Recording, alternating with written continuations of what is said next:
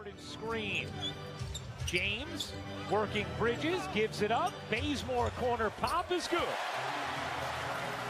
Extra feed, Crowder, corner three, no.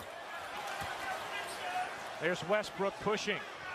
James alone, connects on a three. The amount of minutes that he could play, still getting back up to speed after playing in the Olympics and then getting COVID shortly after as James hits another three. And it's interesting, obviously there's always going to be objections. I did think Dwight Howard was going to make it.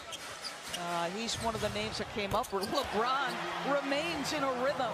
Now how about James staying on the floor here, DB, with 3 fouls? Yeah, I think, LeBron James has been around the block a time or two. I think you trust him. Yeah, I guess he'd be a good one to trust. It's the jumper there.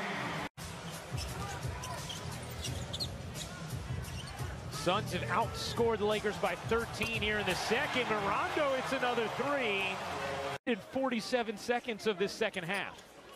So now the Lakers are going to shoot the rest of the way here in the third. As James again, he's 4 for 5 from downtown. The brightest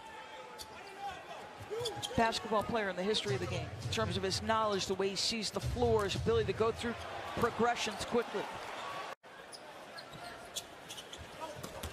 James gets that one to drop. So the persistence pays off around the rim.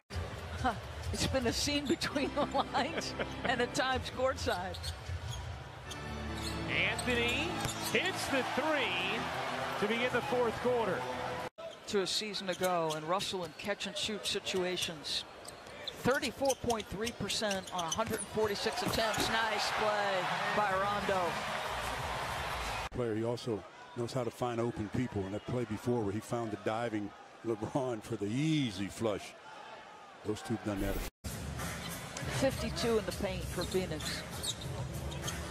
James hits the three. 5th three of the night for LeBron James. They've made some inroads here, obviously. Reeves will fire and hit again. And a 15-point game with 1:39 to go. Anthony gets free, will take and connect.